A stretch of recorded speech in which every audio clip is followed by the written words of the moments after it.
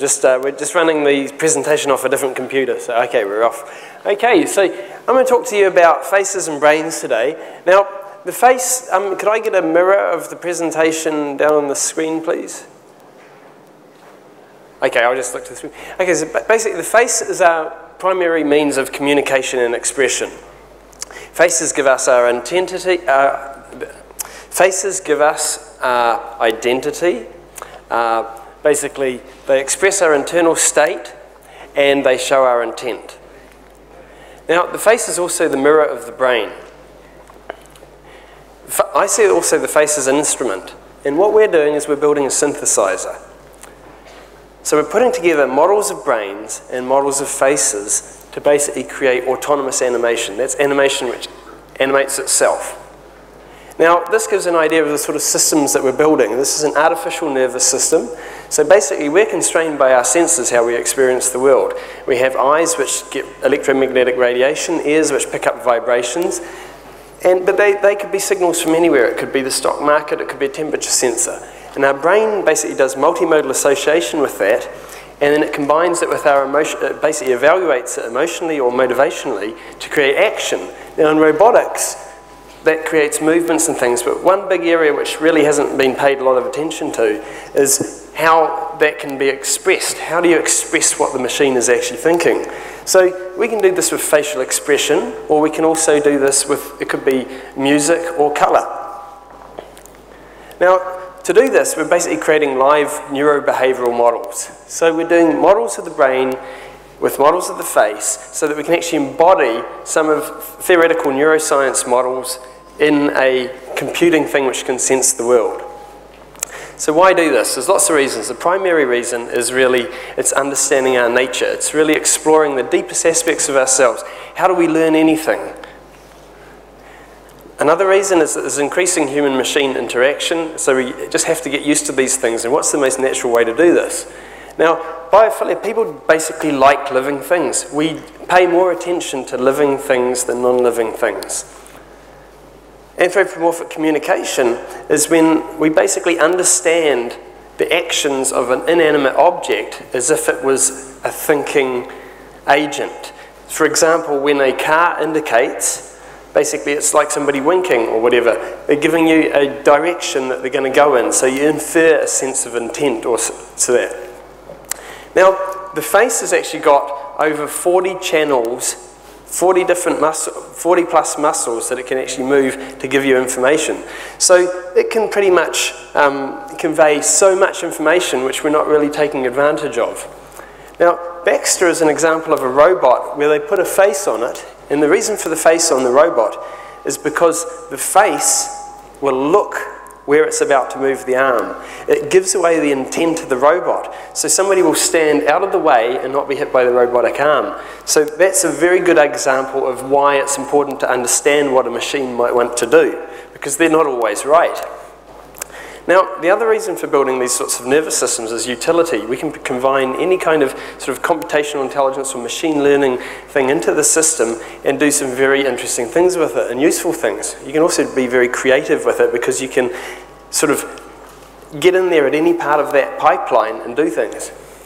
Now, I've spent a lot of time working on computer-generated faces for movies like Spider-Man 2, King Kong, and Avatar, and I've been making digital humans for about 15 years. This is an example of one which we did about 14 years ago, which was about 10 years before Benjamin Button, but we were digitally aging a character. Now, the point of this was basically to see if we could come across with a computer character giving a state of sort of internal thought. It was introspecting. Is the audience sort of taken to a place where they're thinking about that character's thoughts rather than thinking about the artifice? Now, if I change the face, I'll show you the importance of the face in any sort of picture. We'll do a slight change to this face and see how this basically influences the context. So basically, how do you classify? So faces are very, very important. You've got to get them right. Now, how do you classify what a face does? They do all these wonderful, wonderful things. And what's really the information that the face is giving out? What is the fundamental basis of the information? And on a biological basis, it's activity going to the muscles which are driving the facial expression. In the 1970s, the psychologist Paul Ekman basically started exploring universals of facial expression by putting non-emotional terms to the actions of the face. So these will be groups of muscle actions. Now, if we put a few of these together, here's examples of different things you can do if your face moving muscles. And now, if we want to build up a smile, it's 2 numbers. If you want to build up an angry expression, so it takes more energy to be angry than it does to smile, so be lazy and smile. So we've been also working on basically making a universal system for building faces. So we want to look at what nature does. And so we've gone to all kinds of crazy lengths for this. I went in an MRI machine and held a smile for 15 minutes to look at what was going on. This is an ultrasound system that we developed, which is basically looking at what's going on underneath the skin during a smile. But we put these together and we can start building a mathematical model of the human face. So what you're looking at here is a mathematical simulation. The only thing which doesn't actually do anything in the simulation are the blood vessels. Everything else is part of a computational simulation. It's my face because I was a guinea pig in the experiment. But now what happens is we activate these muscles by basically digitally activating the muscle, and the face makes an expression. Now this is happening, it's not being sculpted that way, it actually creates that.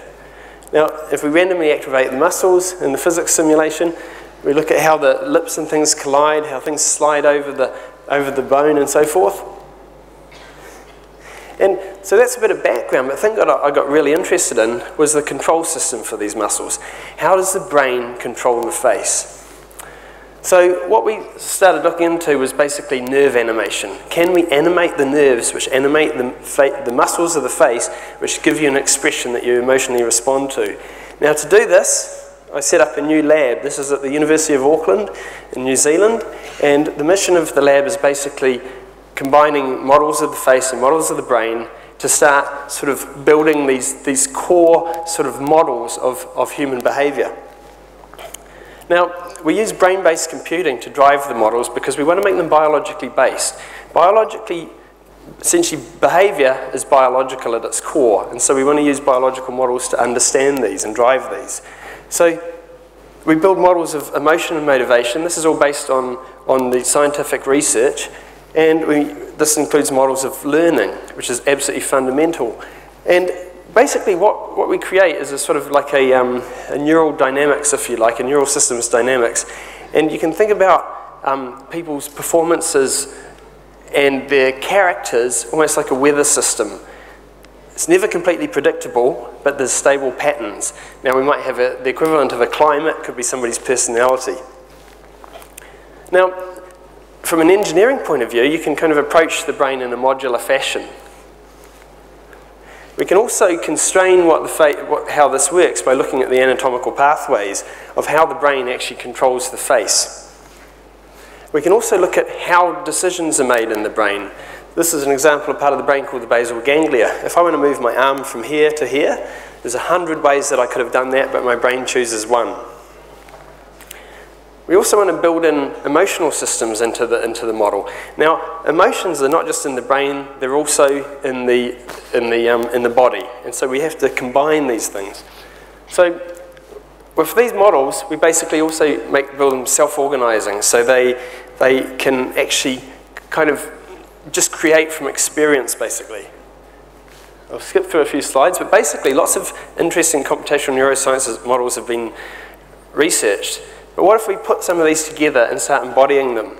And so to do that, it's very complicated. So to do that, we've basically built like a Lego system so that we can build systems of, basically a system for building systems, which we're calling brain language. Now, to give an example of this in action, we're basically applying it to a baby. We're starting off at the simplest point. So here's a real baby. This is captured in stereo. Now, and here's the baby having solid food for the very first time in its life. It's a fundamentally new experience. Now, what happens if a computer or a machine reacts like that when it learns something new? You start to associate, you start to identify with it. Now, here's basically building up a 3D model, so we're scanning the baby. Then we're building up a biomechanical model of the baby. We activate the muscle. Oh, I'll go back to that one. Anyway, we basically, oh, here we go. We activate the muscles of the baby. Now, you can't get real babies to do what you want, but you can simulate them.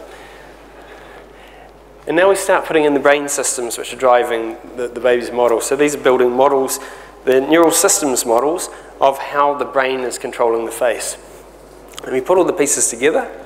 And what you're going to see now is Baby X version 3. Version 2 was unveiled at TEDx in Auckland last year. So this is number 3, so nobody's really seen this yet. So here we go. This is Baby X, different things. So she's running real time on the computer. In the eyes. And it responds to all kinds. Could you turn up the volume, please? Noises like. Okay, she can hear noises. She's constantly listening. And she's listening to us all the time, and kind of see how she's kind of responding to facial expressions here. So she's watching what I'm doing. If I leave the room, she'll probably get a bit upset. So she's got neuromodulators modelled in this, so her oxytocin level is dropping, she's been abandoned, and her cortisol levels are going to start to rise. Just wondering where I've gone. It's getting upset. And I come back, it's okay. It's okay, baby. Yeah, it's okay. So he's back. Now, you've heard of Pavlov's dog, so this is the same sort of thing. So we missed that bit of it, but basically I'm pairing the sound of a bell with a positive experience. That's right. That noise means happiness. That's right, that's right. So now when she hears the bell, she gets happy. So this could be anything. This is basically one of the standard conditions. And what we're looking at here is the basis of empathy. So this is how babies and their caregivers interact. A baby will do something, the caregiver will mimic the action, and the baby starts associating that. Good girl. Good girl, yeah. Now what's happened is she's out, after a while, she's now learnt it. You ready? And now I do the action, now she's copying it. It started the other way around. Now we basically put the video game Pong in her visual field, and now she's kind of learning to play it. And this is like the talks before, you know. She's not very good. She starts off missing things. She doesn't even know she can control the bat. She doesn't realise she's got mind control over the bat. So, but basically she gets better at it. She starts actually realising that she can move the bat and getting a reward. And this is just how babies learn. They babble, they flail their arms around, and they might hit a rat or something. Now, what we're looking at here is what's driving, this is running live behind the baby's face. So you're actually looking at all the neural network models which are driving the model live. Now, they're put in the appropriate places on the appropriate neuroanatomy. So we're looking at the different circuits driving the oculomotor system, the basal ganglia, cortex areas, and we can spin around this model. This is all running live in real time. So it's basically watching us as it's doing this. So you can see the sort of what's going on in the visual cortex. And now we're going to go into part of the brainstem. In the center area there's a part of the brain called the superior colliculus, which is what controls your attention. It's where you kind of map the world onto your body in a way. And so there's a neural field there, and the winner of that is where you look. That's where it directs your eyes. Now if you look closely into the eyes, you can actually see me reflected in it, because this is what it's seeing outside. And what we're looking at here is a corticothalamic loop which is going through the basal ganglia. So your cortex basically decides that it wants to do something. It goes down through the basal ganglia, which either reinforces it or shuts it down. It's either a good idea or a bad idea. And then if there's positive reinforcement gets built up, it results in an action. If it's negative, it basically shuts it down. So this is sort of one of the bases of reinforcement learning.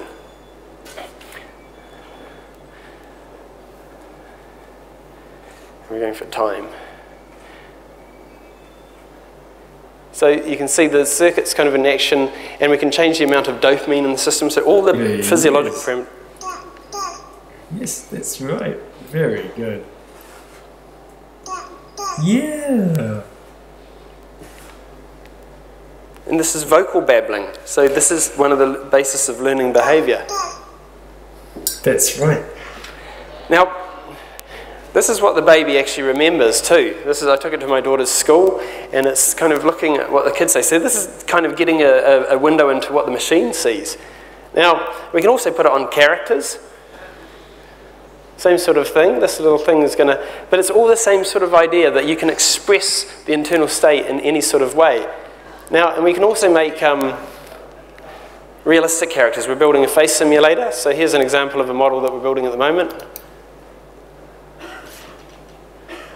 So basically, the idea with this is that we can make these very, very realistic models. This is for psychology research and all kinds of other use, but that we can apply to different things. So I'll skip through this, and I think I'm out of time, but I just want to thank my team, who are fantastic, and thank you.